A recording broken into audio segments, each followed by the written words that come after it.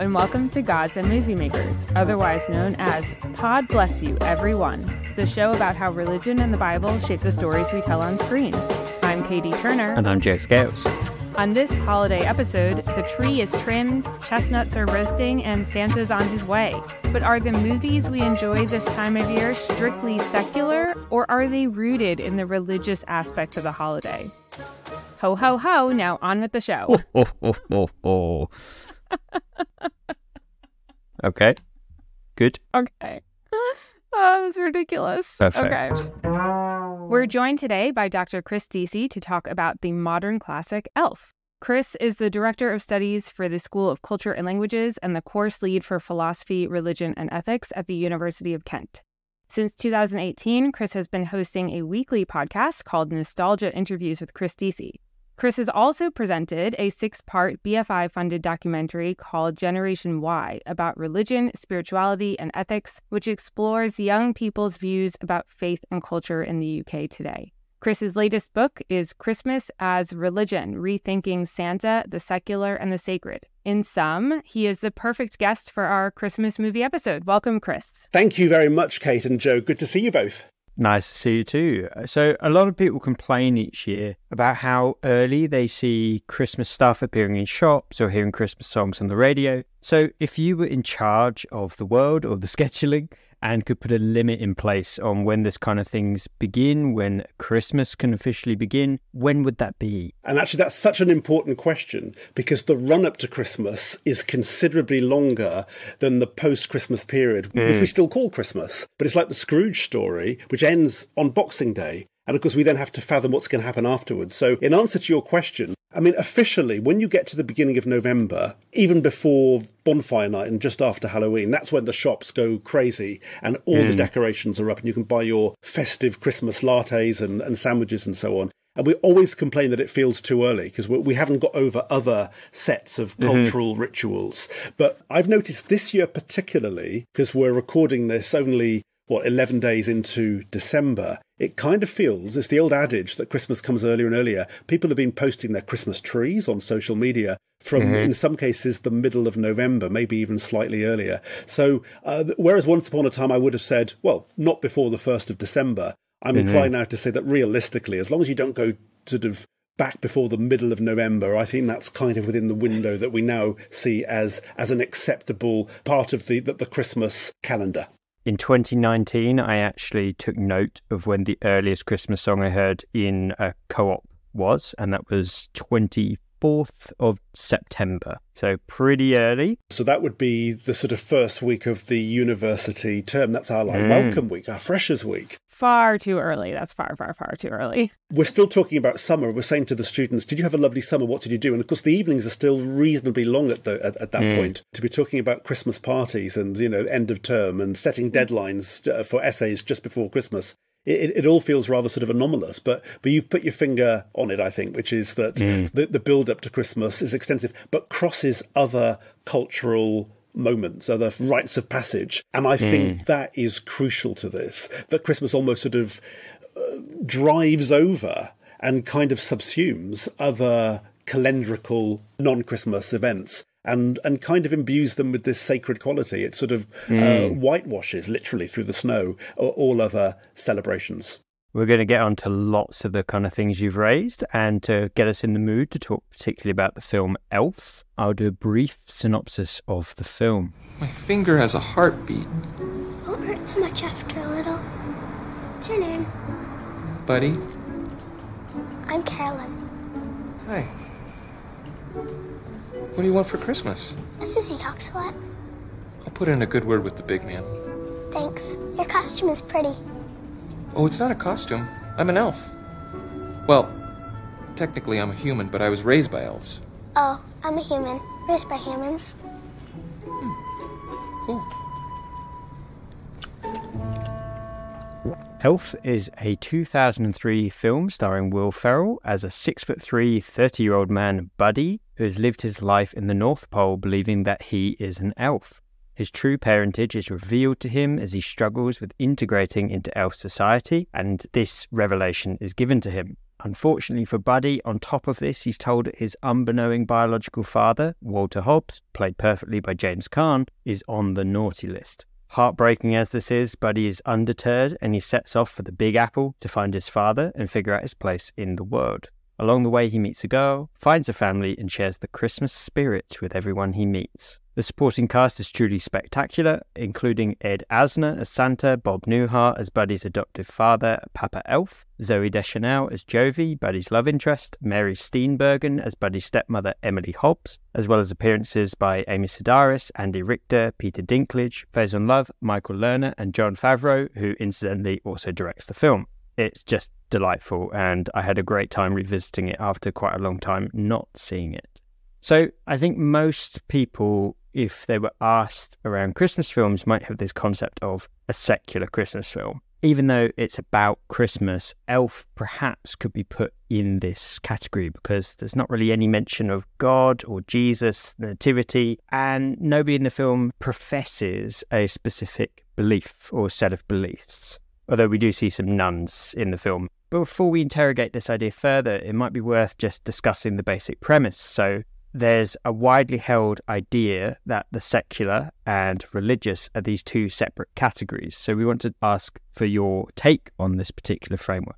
Absolutely. And you've hit the nail on the head, because Christmas movies are sort of a genre in their own right. When I wrote the book Christmas as Religion, this is what I was trying to explore. It's the ultimate paradox of Christmas, that people are celebrating something that for some people, of course, it's all about the nativity, it's all about Christianity. But that's not ostensibly really what people are actually doing. And when people put up those decorations that we were just talking about as early as November and listening to those Christmas songs, it's very difficult to sort of make the case that that's, a sign of Christian cultural dominance, because those films themselves seem to be far more, shall we say, nuanced or certainly secular in at least the way that they present themselves. For me, what I would say about Elf, it falls into the tradition that certainly goes back to Ebenezer Scrooge and the Charles Dickens' A Christmas Carol, the notion of the outsider who at Christmas is able to reconnect with family. And of course, in this case, it's the family he didn't know he had, because the family that he thought he's a human living in a world of elves, but didn't realise until he actually encounters real humans, that actually he doesn't quite belong in the environment that he considered at home. It's sort of mixing that with It's a Wonderful Life, where you've got the estranged man who thinks he is unloved being the glue that keeps the community alive. And certainly the Scrooge thing with the misanthrope who's alienated from his true nature, although I think that particularly applies to James Caan's character here, the father, who undergoes a transformation in his very mode of being and spreads the very cheer that he'd hitherto despised. So there are some very clear tropes around Christmas which are intrinsic to this film and all the other sort of Christmas films, which are not incompatible at all with the Christian story, and maybe even could be said to dovetail with it, but could hardly be said to be front and centre of this. So it's got its own alternative, inverted commas, mythology. So would you say that when we are thinking in terms of this category over here is religion and this category over here is secular, that actually there is more of an overlap than people tend to think that there is? You see this in this film here, because at the end, of course, it's all about the bringing of Christmas cheer. I mean, it's got the magic, the supernatural. You've got the reindeer and the sleigh. And this whole notion that until the people in New York City start developing the Christmas spirit, then the Christmas sleigh is not going to be able to ride. I mean, this is the thing that I always find really ironic, that many people who might say that they have no interest in, that they don't follow or understand or believe in the Christmas story, will actually espouse supernaturalism, belief in magic in a secular context. So Christmas films are redolent in supernaturalism, that the object of the supernatural is this more sort of secular motif. I would actually argue that actually it's no less sacred in its own way, but it's a different way into it. So it's like people have a problem with the Christian story, but at Christmas they still need the magic and the supernatural. They just find it through a different kind of means. The whole notion of the community, the spreading of Christmas cheer, what goes on in Elf, in Central Park, and all these sort of quite alienated people sort of come together over Christmas and they spread this Christmas cheer. That's hardly incompatible with the Christian story. Can I ask you to speak a little bit more about Santa as sacred? Yeah, I mean, this goes all the way back to, you know, the whole tradition around St. Nicholas. You see it in the 19th century and the Clement Clarke Moore poem. You've got the obvious sort of thing that Jesus brings one set of gifts and Father Christmas brings another. There's something obviously very traditionally materialistic about Santa in the sense that he brings actual presents, and there's something very consumerist about what he offers. But actually, he's the agent in a lot of these films for a change of character, a change of spirit. He represents the sort of the old school values. You see it in Miracle on 34th Street when he's like, the world is getting a little bit too busy, and so there's that sort of sense of what are our priorities, and Santa embodies those. So it's the paradox there that on the one hand he's this figure of material giving, but on the other hand, he's also a figure who's very aware that Christmas itself has lost its way. Santa Claus the movie, which I was only watching last night at the cinema, is another one. It's sort of all about that sort of notion that Father Christmas, you know, has to think about what are his objectives, and it's about ensuring that every child is catered for. And it's bringing a whole sense of virtue. It's bringing almost a value system to the Christmas canon. So it's not just the giving of gifts. There's a criteria. There's a sense of deserve in all of that. And it has its own moral universe within which, you know, Santa operates. There's one Disney film from 1985 called One Magic Christmas, where Father Christmas raises the dead. He's the God figure, Jesus figure. Yeah, Mary Steenburgen actually is in that film as well, but it uses those tropes there. You know, Lapland and heaven become interchangeable, and it becomes that sort of place where people go after they die. And then you sort of, you know, the making of presents for all eternity for all the children becomes this sort of central site for that. So it's funny how the Christmas universe in films has its own integrity, but it's something that is both divorced from, but also, I would argue, the other side of the same coin as the Christmas nativity story. There's like a underlying logic of how these things function, and some of the values and the ideas and the ways in which this category of belief is somehow really, really important for an elf as well, how Santa Claus operates. That is just underneath all of this is a Christian construction of how the sacred works, or ideas of what belief is about. We can be swept up in this as a universalist thing, but it is also very particular and only really works as an outgrowth of these very Christian ideas around the meaning of Christmas is such like a strange thing, and then it becomes this dual operation where, as you pointed out, it's very consumerist in some ways and represents that, but really ultimately these kind of values of belief and belonging and being a part of this group become revalued and redeployed somewhat over these material gifts. And it's also in good behaviour that the material gifts themselves are given, constructed in a very, very particular way. I think you put that really well, because you've got this sort of sense of the boy, really, who's in search of his father. You know, at the end of the day, he wants to be reconnected with family, and his father doesn't recognise him, but he never gives up. I mean, there are obvious parallels there in that sort of notion of somebody who's trying to please the father and perhaps has been betrayed by the father, but actually he ultimately is saying, well, let's try and make this work. And he brings such innocence and such cheer that the father, of course, is bowled over by this, because he doesn't work in a universe where sort of good things really happen and where people actually behave. He's a cutthroat person who works in a maybe in a Christmas industry, but all he cares about is profit and the bottom line. And so suddenly bringing in that personal angle, he's reconnecting with his own youth and this woman with whom he fathered a child. And suddenly, like with the Scrooge story, he's sent on this journey himself of reconnecting with something that he'd lost. So it's that prelapsarian notion, I think, that is so key to these films, because in all of these films you've got the misanthrope. In the case of Elf, he's not the main character. It's the central character who is the agent of change, and then it's the father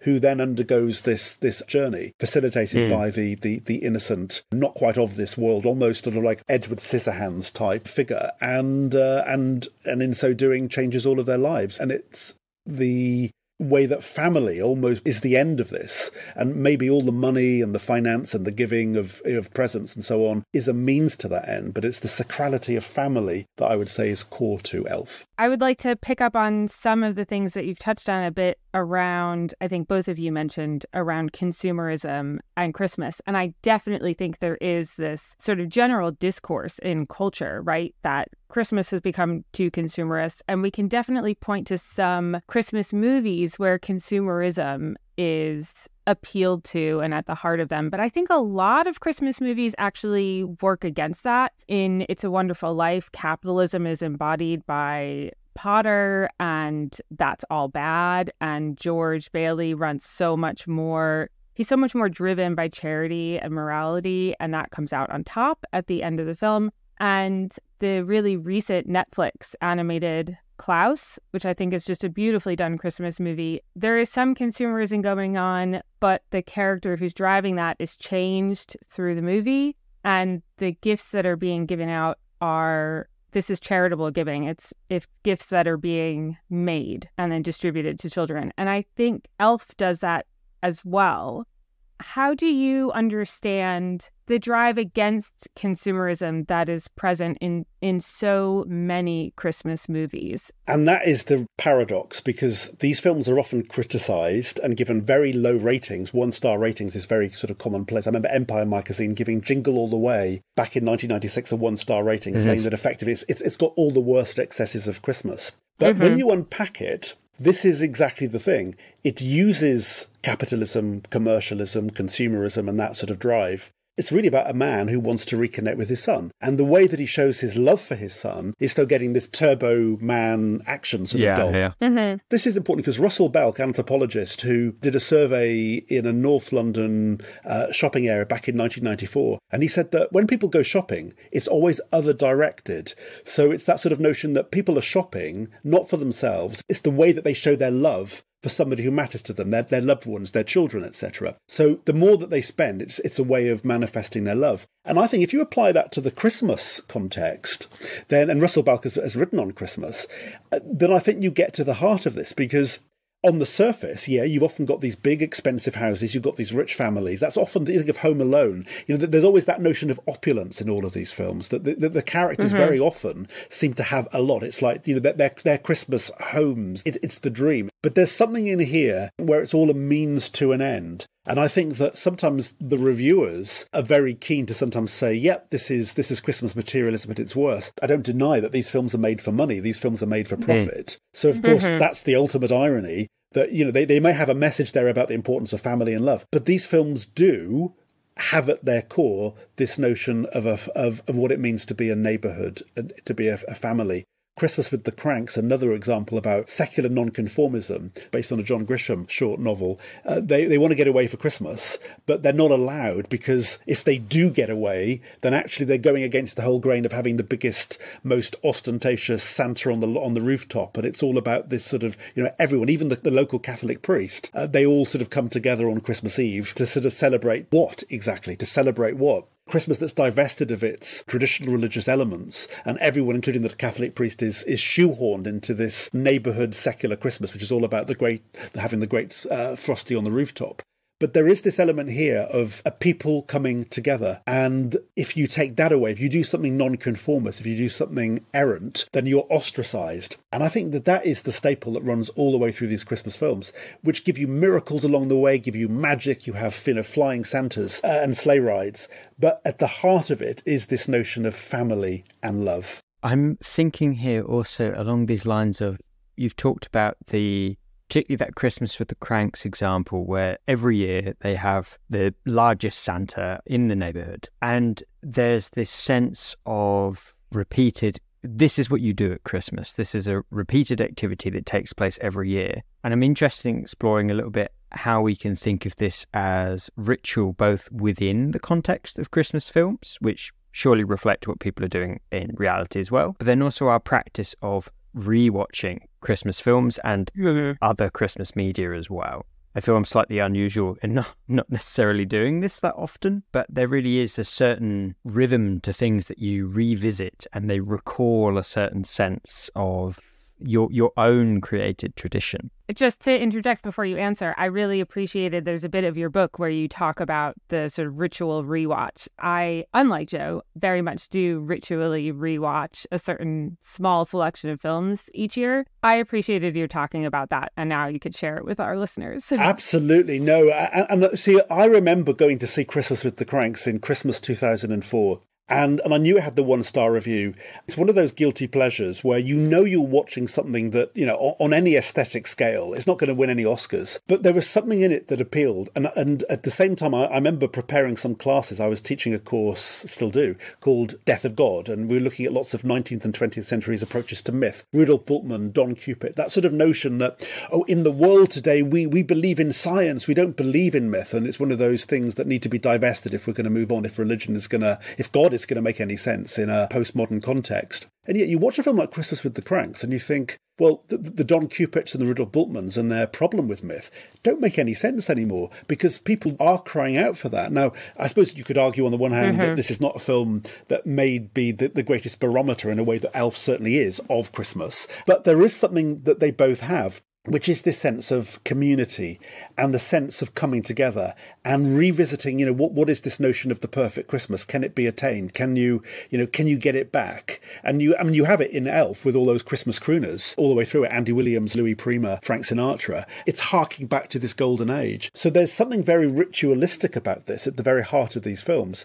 Now, what I'm interested in is that these rituals are undoubtedly sacred and they are religious, but I'm not for a minute claiming that they are exactly the same thing as what goes on in a more traditional Christmas nativity setting. But I kind of feel that they have a lot in common. I suppose it's the equivalent of having a Christmas store display. You know, would you put Jesus and Santa together? They have their own, in some ways, maybe quite competing cultural mythologies, religious mythologies, but you don't really put them together. In Home Alone, isn't it interesting that young Kevin prays to Santa? Yeah, but from in a church, right? Yeah, in a church. I mean, it's fascinating. It's bizarre. Yeah. I think afterwards he goes to church, and you're right, then back in the house, he seems to offer some sort of a prayer to Santa, and he writes a little note, and then the next morning his family come back. But it's got all those ingredients. It's kind of juxtaposing and commingling them, but in such a way that you don't actually have the two of them together in the same space, but they're there in different places at different times. So Home Alone is a very, quote, secular film, but also has a very key scene set in a church. What you said about Elf is very interesting, that it doesn't have any sort of churches as such, but it also does have a very clear sense of tradition in it. And that is, I think, the paradox that I'm interested in trying to get to the heart of. It's such a good point that you don't see Jesus and Santa together. But I think Santa in so many places is filling in, he's symbolic of these aspects of Christian belief. And I think that's really present in Elf because we do hear throughout the film language of belief, about the dipping of belief in the broader culture and how that's a problem and we need more people to believe. And that is encouraged through the film. And then at the end, when you have Papa Elf, played by Bob Newhart, going back to the voiceover, the movie begins with him giving a voiceover and ends with him giving a voiceover. And he talks about how Buddy saved people. So there's even this salvific, explicitly stated aspect. And the thing that I always find troublesome about Christmas, or frustrating about Christmas films, is, of course, they end on Boxing Day. I mean, or New Year's Eve, but they're very calendrically limited. Because we started the conversation by talking about how the run-up to Christmas gets longer and longer. But Christmas never goes into February, March, April. Now, this is something with the Scrooge story. I always think if the Scrooge story was being retold now, I can almost imagine sort of starting on Boxing Day. And then sort of what happens afterwards. You know, I'm intrigued by that kind of flipping, because the thing that, of course, is at the heart of A Christmas Carol is that on Christmas Day, Scrooge is a new man.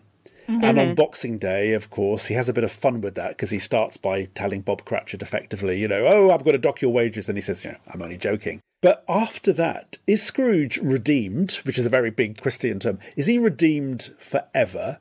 Or does he then revert to self as a misanthrope, but then the next year go through the whole process over and over again? Now, of course, there is no answer to that because that's for us to read into it. But that's the bit that interests me. I always think, great, but what happens afterwards? And it is that redemption just for Christmas. So is it that sense that even if it doesn't work out and you don't get the perfect Christmas, is there still that notion that, you know, next year you'll have a chance to have another crack of the whip and you can go through it all over again? Or is this transformation forever? is Scrooge permanently changed by this story? And that's the bit that, of course, isn't answered, and which I think is the missing link. It's funny because you were talking about Darwin, but that's the missing link in these films, that they always end at the same point. I'd be much more interested in a filmmaker who wanted to use that as the starting point rather than the end point. I think it's one of the things I like about Elf is that you get this little flash forward, because we see them at the very end. We see Buddy and Jovi visiting Papa Elf in the North Pole, and they have a baby with them. So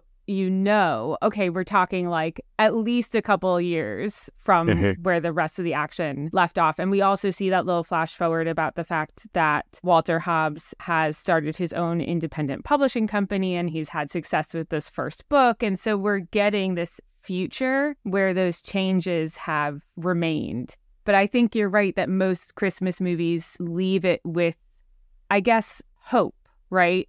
The desired happy ending in which everybody has turned back to belief and everybody has gone back to this traditional, or however the movie is imagining what a traditional believing society is like. And it can't be a criticism of Christmas films only, because The Shawshank Redemption, originally the ending was going to end on the bus towards Zihuatanejo rather than Zihuatanejo itself. And arguably it's a better film, or some people, depending on how you look at it, it's a worse film by actually concretizing that redemption. Yeah. But you're right, it's the hope, it's the belief. And that is the heart of this. Because once you've got that sort of notion of hope and something magical has happened, that has to be the point at which you end. Because otherwise, the whole build-up is that there's been some transformation. But even Bad Santa, I'm looking forward to seeing it again this evening, because even that does end maybe on an ironic note, but it ends on a far more positive note that's in keeping with all the other Christmas films. The formula is unchanging. Yeah. I'm interested if there is any filmmaker out there who would have the guts to do something where that is deconstructed. Yeah. Thinking about this idea of not knowing what will come next, I can see two trajectories of this. And one is, are there any really good Christmas sequels? Because so many sequels, they have to reset the character growth to retell basically the same story, and that collapses the problem. So then you just don't get a satisfying film. And then does this also lend into the repeating behavior? So you undergo the same growth, this real almost conversion narrative. There's often this character who needs to undergo a moral transformation. The outcome is that they've done it. And then you rinse and repeat every year, and you, as an audience, undergo this transformation with them. Oh, what a brilliant question. Two films that come to mind, Home Alone, because that just completely gives you the same formula. Yeah. I think as the Home Alones go on, admittedly, I'm not familiar with all of the later ones, but certainly the second one is also set in New York and over Christmas. But Die Hard is the other one. The first two Die Hards, of course, were almost the same template. They're both set on Christmas Eve. But then the third one, of course, is set in the summer, and then also doesn't function like a normal Die Hard film anyway, because it brings in a different character, the sidekick, Samuel L. Jackson. So in that sense, there is a move away from that kind of formula. But yeah, it is the rinse and repeat element that I think is core. Die Hard and Die Hard 2, Die Hard, Home Alone and Home Alone 2, Lost in New York, to be honest, work as well as they do, because they give you the same formula. It's clearly the same character in a different situation, faced with a different challenge, but leads to the same conclusion. Family, ultimately. Do you think that the fact that these characters, Kevin McAllister and John McClane, that they both have to kind of go through the same redemption arc, do you think that if you know that because you've watched the second ones, that diminishes at all the first film? Yes, I think that's the risk. I think that in both cases, the first films tend to work so well on their own that you can almost forget that there was a more, shall we say, jaded or a more sort of, formulaic sequel. But the formula is so powerful that it can withstand the mythology around both of those films. It can withstand any attack. I mean, actually, Back to the Future, I know we're moving off Christmas films, but often the second one is often seen to be the weakest in the trilogy. But actually, in some ways, it's the most inventive because it has the whole flash forward, flash back. Right. But interesting that those Home Alone films found a formula and they very cleverly stuck to them, well, at least to begin with, anyway. So do you think that there is a space then where we could have sort of Doubting Thomas doubt a second time, and it still maintains its oomph as a story? Yeah, and it's actually blatant because the second Die Hard film it's not a bad film by any means, but it follows the same formula. But that is the whole point, because all Christmas films follow the same formula, whether they're sequels So even though we're comparing the other Die Hard film or the other Home Alone film, what they're doing is no different from so many other Christmas films anyway that aren't part of that sequel. So I think the formula outlasts. The formula is almost the glue that holds them all together, and they can withstand some weaker, pale imitations. If you had to give a really brief summary of what that formula is, that our listeners could take away and be like, okay, this sentence or two is what the formula of a Christmas movie is, could you do it? Okay, the formula is an outsider figure, somebody who's alienated from their past, from their family, is given a chance, specifically on Christmas Eve or thereabouts, or Christmas Day, to become a better person. And it changes the quality of their life, which often geographically means that they're now in a different place, and they stay in that different place, very much like Groundhog Day, after they've had that experience. Great. A really lighthearted question before I think we move to Joe's final question. Mm-hmm. What are your favorite bits of Elf? The soundtrack is beautiful. Mm. Also, what I liked as well, that burgeoning relationship with Zooey Deschanel, and he's in the store, and she is just so kind of, she's somebody who's, you know that she's perhaps fallen on hard times. We don't know much about her love life, but we know that she's looking for somebody really pure and good for her, somebody that she deserves. And she finds him perhaps in the most unexpected of places. And their relationship obviously is a strange one in many ways, because it's the meeting of two different species in a way, because he doesn't quite realise he's human. But actually what works so well in that is this concretization geographically, in the case of New York, of this festive sort of spirit, that it's transplanting the Santa myth to a very real and believable New York City. Because you asked me earlier, Kate, if I've ever been to New York, and I haven't. But in watching that film, I feel that I've kind of been taken on a sleigh ride there. This is what Christmas films are often very good at doing. They give us the geography, they give us the place. There was actually a film with Nicolas Cage called Trapped in Paradise. It was deemed to be so poor it was released in February in 1995 in the UK. I saw it at the cinema. It's a wonderful life story. They go to a town called, guess what, Paradise, and they want to rob a bank. But if they actually rob the bank, then they feel guilty about it and they return the money, and then actually they change their ways and all the rest of it. But again, it's the community. It's a very real place. It's the tangibility of it that kind of works. And that's how I feel about Elf. It's giving us a real location and letting the Christmas spirit enter that location and making us feel really gooey and good and afterwards. I love that you went to Buddy and Jovi's relationship as one of your favorite bits of Elf, because I think they have one of the best meet-cute dialogues in cinema. So meet-cute is when the two love interests first meet each other. And in this film, it happens in Gimbel's, the department store, and Buddy shows up at Santa's workshop, which is where they're going to have kids greet Santa, and he meets Jovi there for the first time. And the dialogue exchange is just brilliant.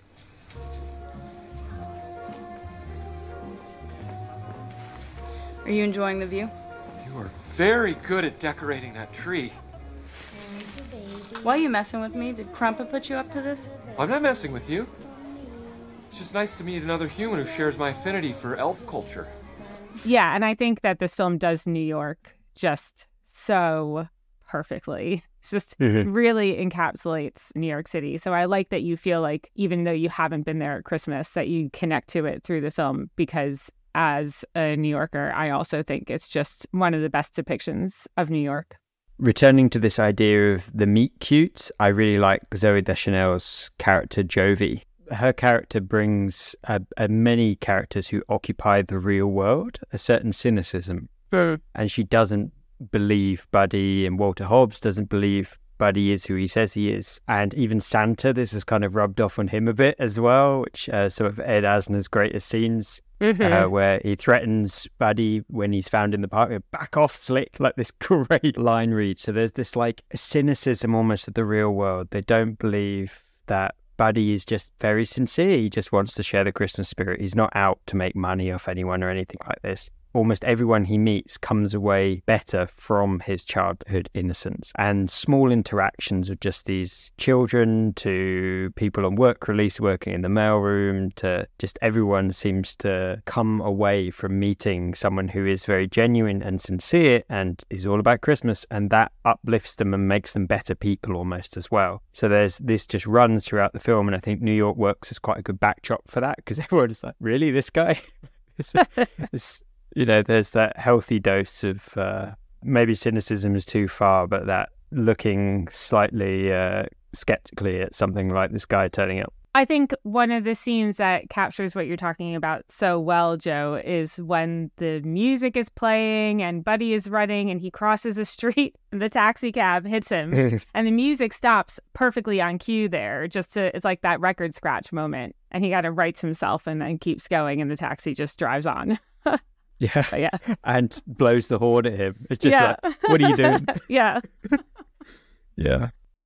Okay, wait. I want to throw one last thing in on the topic of our favorite things about Elf. We've already mentioned gimbals, so that's the shot that they have the meet cute in because that's where Jovi is working and where Buddy ends up working for a bit. And I just absolutely love that it's gimbals. Apparently, when they were making the movie, they wanted it to be Macy's, but Macy's refused the permission. And that's because Macy's famously has the real Santa. And the reason on Miracle on 34th Street, Macy's is the main department store in that movie is because in that movie, Macy's, the department store, ends up having the real Santa. And that's what they've stuck to ever since. And the primary point of competition that Macy's is facing in Miracle on 34th Street is Gimbals, which was another department store in New York City that went out of business in the 1980s. So the fact that Elf resurrects Gimbals for this film when they couldn't get Macy's on board, I think is just brilliant because it plays this really lovely little homage to New York history, but also to a very classic Christmas movie, Miracle on 34th Street. Anyway, just love that little detail, a great little nod to movie history. Maybe Macy's weren't happy with this line, "You sit on a throne of lies," and the Santa is exposed. Macy's absolutely would never have accepted anybody saying that to their Santa. Yeah.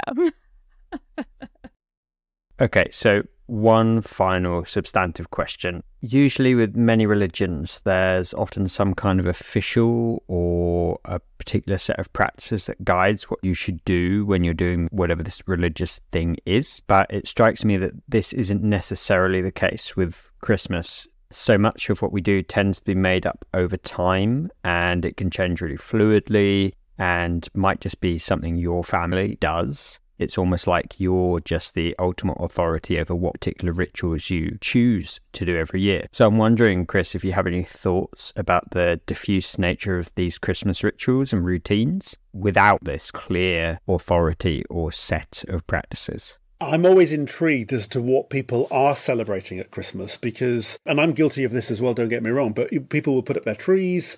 And I suppose we have our work parties. I suppose there is that sense that for a lot of people, it's simply a time to say, okay, we need to press that reset button. We need to maybe re-emerge or, find our family again. I was joking with somebody the other day often, and you see this in Christmas films. What's the best thing about Christmas? Family. What's the worst thing about Christmas? Family. That you're going through these rituals every year, but we have to go through them. We can't separate ourselves from them. But there is a sense here that it's a continually changing tradition, because I know plenty of people, including in my own family, who'll say Christmas, it's nothing to do with religion. Others who, of course, will say, well, of course, it's all about Christianity. And yet, when you then point to these films, they have their own mythology. As we've been discussing here, the elf is seen to be kind of a template in many ways. I mean, when it came out in 2003, it's building on films from before, but people now often see it as, for a lot of people, it's the archetypal Christmas movie. That's the benchmark against which others can be made. I see Christmas is a very fluid construction. And I think for a lot of people, it is that chance maybe to do things that the rest of the year, in a very busy life, we don't have the chance to do. And we mean it. And we don't always succeed, but we always return the following year and try and get it right the next time. And we can never get out of that cycle, nor do we try to. When I was a student, we'd have Christmas parties at university or Christmas dinners, and we'd never have any Christmas music played. I remember once being quite excited that they played the Human League's Don't You Want Me, which was the Christmas #1 in 1981. And I thought, well, at least it was #1 at Christmas time, so therefore, that's the closest to Christmas. Whereas these days, and we might think it all a bit tacky, but we will listen to all those Christmas favourites. And I heard them on the radio this morning as I was driving into work. So I think that those traditions kind of mutate and they change, they augment.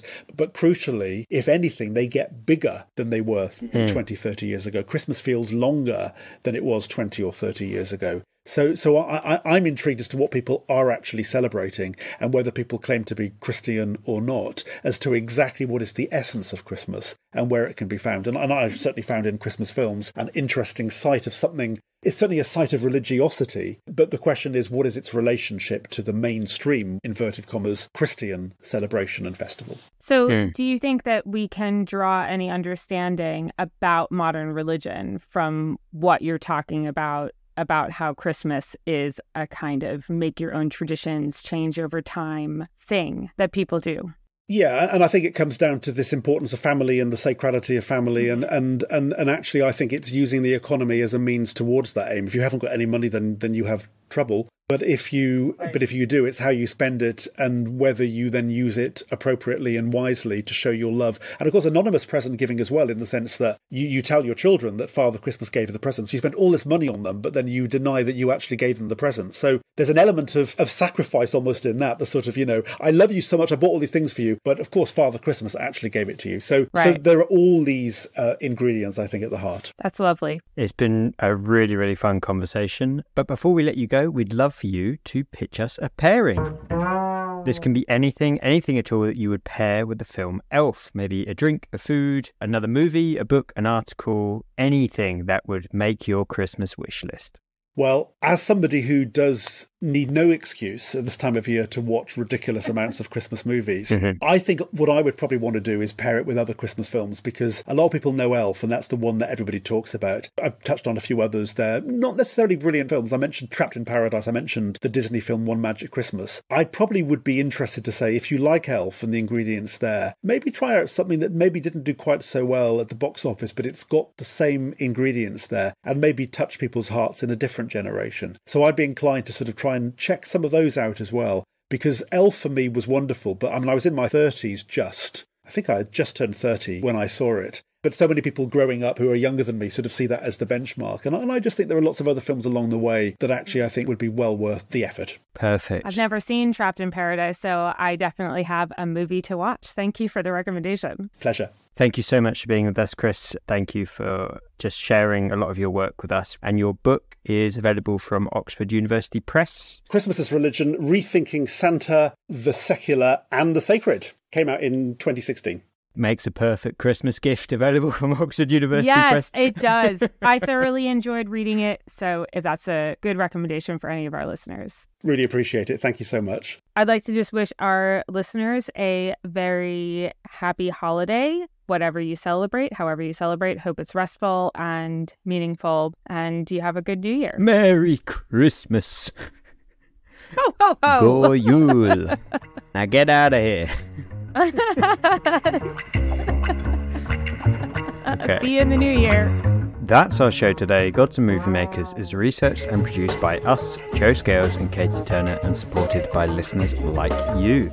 Our music is by Style the Kid. As always, you can check out what we're doing on our socials at GodMovPod. And if you've enjoyed what you've heard today, head on over to our website, godsandmoviemakers.com, where you can donate to us or subscribe for additional content. Thanks for listening. Merry Christmas.